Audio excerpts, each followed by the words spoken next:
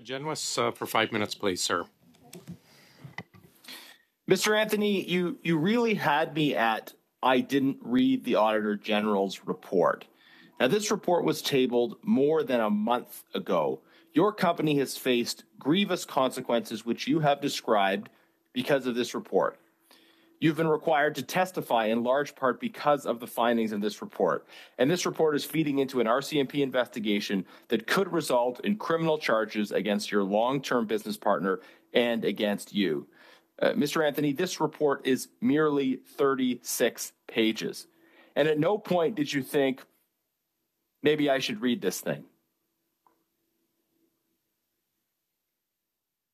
No, I did not.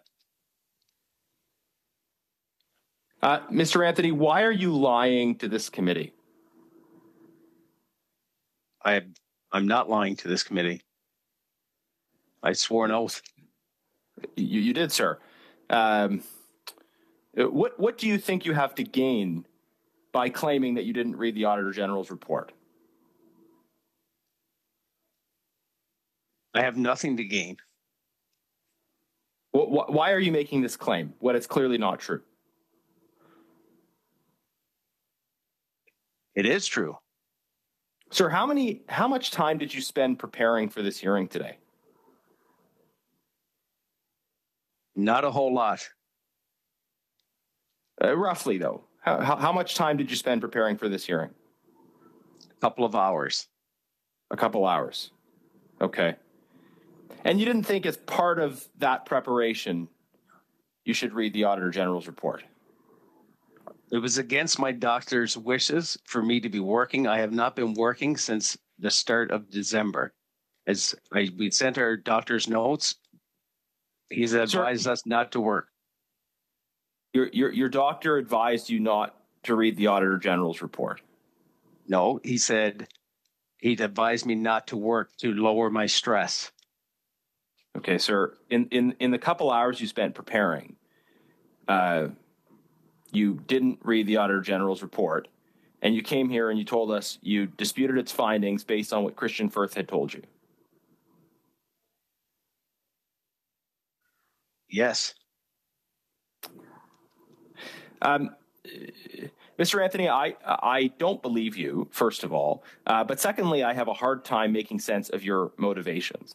Mr. Firth is under a serious cloud of suspicion, suspicion involving events that you claim you don't have any knowledge about. With that in mind, are you committed to standing by Mr. Firth and believing everything he tells you, regardless of what this investigation reveals? I've known Christian Firth since 2007. We've been a business partner since 2015. He's honest, trustworthy, hardworking man and a parent. I have no doubt that he's done nothing wrong. I'm confident all independent investigation will establish that. Were you reading what you just said, sir, or were you speaking from the heart? Speaking from the heart. Sir, I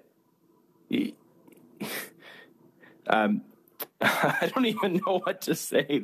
This is so ridiculous, sir. Like, is it not obviously ridiculous to you? You've come before this committee. You've been summoned here. You would have been arrested by the Sergeant at Arms if you hadn't shown up. And you're telling us you did 2 hours of prep. You didn't read the Auditor General's report, and you're committed to standing by everything Mr. Firth tells you, even though you had allegedly no involvement in the events that could lead to criminal charges. Like this, is this what is happening? Mr. Anthony, one other question in the time I have left. What is your relationship with David Yao? Do you know him? Do you have conversations with him? I've never had a conversation with him. I don't know him. Okay. You are supposed to manage security processes for the company. Have you ever, in the course of your time working for Christian Firth, provided any pushback or raised concerns about things he suggested in terms of contracts, contractors, processes, or have you not? I have not. So you affirm, approve, rubber stamp the things that Mr. Firth provides you. I don't approve things that he. I'm not sure what the question is. This is a strange partnership. Yeah, that is.